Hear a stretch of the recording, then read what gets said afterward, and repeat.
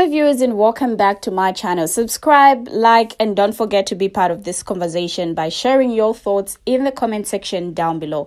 I welcome you to an interesting conversation about identity, history, and the complexities of belonging. Now, in this video, a comment has sparked a heated debate about what it means to be Native American and who has the right to claim this land as their own. But in this video, a sister isn't having it. With clarity and conviction, she's setting the record straight about the difference between being Native American and Indigenous. Now, she's taking on the myths and misconceptions that have been perpetrated for far too long, and she's not afraid to speak truth to power. From the land bridge theory to the impact of European colonization, she's breaking down the historical facts and shedding light on the complex societies and cultures that existed long before Columbus arrived. Now, this isn't just a conversation about identity. It's about justice, equity, and the right to claim one's heritage. So join me as we take a look into this critical discussion, and let's explore the nuances of what it means to be Indigenous, Native American, and American. Take a look at a sister's video. I will be right back. Silly rabbit. I hate to tell you, but I'm Native American and not an imported Indian from India. We were here first. It's our land. Say it isn't so. Whites and blacks and every other color and nationality came later. Study. Is that right? Let's get into it, y'all. You sure you want to do this, Miss Lady? There's a huge difference between a Native American and an Indigenous person. Okay. Even are Native here. Even Hispanics are Native here. Even a person whose roots are from Africa and their parents come here and they give birth. Guess what? Their children and their children's children will be natives. Anyone who comes here to America and they settle and they have children, their children are natives. Okay. Now, Indigenous people were here before all of the natives came. Okay, this is why they called you people Native Americans and not Indigenous people. Exhibit A, your people came over a land bridge, to North America, and from Siberia, and also from Mongolia as well. And you guys became, do you see this? Became Native Americans, okay, of North America, the Americas, period. Because people like you are represented all throughout the Americas. And this right here is about all of you. But prior to y'all coming, like it says, when Christopher Columbus came, guess what? The truth is that there were already societies and cultures and people with religion that had complex societies that were already here years prior to your people coming over on a land bridge. Imagine that. And those of you who had ancestors that did not come over the land bridge, guess what? You are a result of the Europeans, Indigenous so-called black women. The Indigenous people, you people are just a product of that. People who look like you that are light-skinned are not the original people anywhere on this earth. The true Indigenous people on this earth are my complexion lighter and darker, not your skin complexion. We can't come from people who look like you. Dark-skinned people cannot come from pale-skinned people. It's the other way around. So we were actually here first. According to science, these folks right here are actually a genetic mutation, like an oops, an ouch, not supposed to be, not supposed to have happened. Imagine a world where everyone had brown skin tens of thousands of years ago. And what does it say? That was the case. This is what scientists say. That's not what I said. This is what the scientists say. You all came later, much later. More scientific evidence suggests that it's been known for years that all non-Africans, or Indigenous people, I like to say, because this whole out of Africa theory is also a lie. They descended from a small group, perhaps only a few dozen individuals, who left the continent between 50,000 and 100,000 years ago. Okay, so the continent that they're talking about is actually the caves of the Denisovan and the Caucasus Mountains, because that's actually where they came from, not an actual continent. So if you people only came into existence about 50,000 to 100,000 years ago, who do you think was already here prior to that? You guessed it right. People who look like me were here much longer than that, We existed far longer. In fact, science, biology states that people with lighter skin are far genetically weaker than people with the existence of melanin, heavy melanin, 9-ether-B. The study also suggests that lighter skinned people are far less diverse than the so-called black compatriots. Why is that? It's because so-called black women carry the Eve gene, and we are capable of being able to make all different types of races and the variation of those races, meaning different eye colors, skin complexions, hair textures, and things of that nature. We are the only people on this earth who can do that. So how is it that you people were here before us? You can't even do that. You are part of the people that science and biology is talking about here. Let's be clear. And despite all of the reports that you hear in the news about so-called Black people being predisposed to this illness and that illness and everything, it's because all of those illnesses are created through the food and everything that they give us to eat and the things that they put in the food. According to biology, they're saying that mutation of Anglo-Saxons, of the fair-skinned people, is actually quite harmful. There's harmful mutations that are a result of this. Let's talk about the mutation of people being born with tails. Us darker skinned people aren't born with tails. That's you lighter skinned people, because y'all came out of the Caucasus Mountains and y'all were Neanderthals. You come from Neanderthal. That Neanderthal gene was mostly bred out by mating with people who look like me, indigenous people on the earth. More biological evidence proves that lighter skin is quite recessive. People with heavy melanin, which we are called 9 ether beings, we actually are more dominant. You see this on the bottom? We're more dominant than you. So again, how can you people have been here first? There's no way. So let's talk about this genetic diversity. So according to scientists, biologists, it clearly stated that the Anglo-Saxons are far less diverse. Now brace yourself, darling. Native Americans show even far less genetic diversity than even Europeans, having descended from a few thousand people who entered North America nearly 10,000 years ago. Now, according to this, the Earth is 4.54 billion years old. And you pale-skinned people have only been around for roughly, they say, 10,000 to 15,000 years. So please tell me how you are first, how you are the original people, how anyone of pale skin are the indigenous people on this earth. Show that the New World was discovered tens of thousands of years earlier than previously believed, certainly well before the time of the American Indians. Clues to the identity of the first Americans are emerging in rock shelters in the northeast and southeast of Brazil.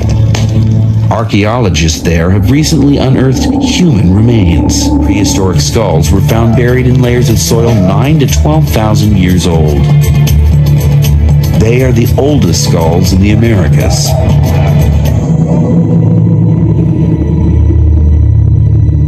And this is the oldest of them all. The skull of a young woman nicknamed Luthia by scientists. Can she tell us who the first Americans were? He's been using a standard and reliable archaeological measure, the shape of the skull, to find out what race she belonged to. He fully expected Luthia to be a Mongoloid, an ancestor of the American Indians. 9-1. But then he fed the measurements into the computer. When we start running the computer and seeing the results, it was amazing, because we realized that the statistics, the quantitative analysis we were doing was not showing these people to be Mongoloid. In fact, the analysis was showing these people as anything except Mongoloid. So who was Luthia? And where did she come from? Original CAT scan of Luthia's skull in order to build a replica. The cast was then given to Richard Neve of the University of Manchester in England, one of the world's leading forensic artists, to recreate her features.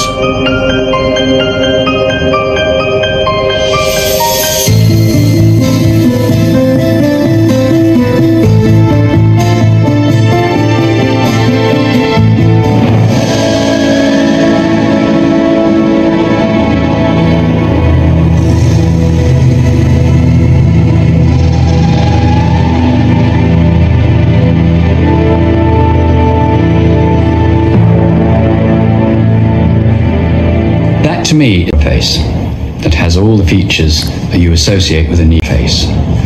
The proportions of the face, it doesn't say anything about it being a Mongoloid. I'm gonna need you to pick your jaw up off the floor, darling. Pick it up, huh? As I stated earlier, my people were here first. We are the true indigenous people here in the Americas. Make no mistake about that. Now, the sister's response is a breath of fresh air. In a conversation often marred by misinformation and myth, her distinction between Native American and Indigenous is crucial and backed by historical and anthropological evidence. The fact that Indigenous people had complex societies, cultures, and religions prior to the arrival of European colonizers is well documented. The idea that Native Americans migrated to the Americas via the land bridge theory is also supported by archaeological and genetic research. Moreover, the legacy of European colonization and the impact of rape and violence on indigenous populations is a painful but necessary truth. The resulting trauma and cultural erasure have had lasting effects on indigenous communities. Her statement that dark-skinned people cannot come from pale-skinned people is also supported by genetic research, which shows that skin pigmentation evolved as humans migrated to different parts of the world. It's refreshing to see someone speaking truth to power and centering indigenous voices in this conversation. Now, according to research, the term Indian was originally used by Christopher Columbus to refer to the people he encountered in the Caribbean, mistakenly believing he had reached the East Indies.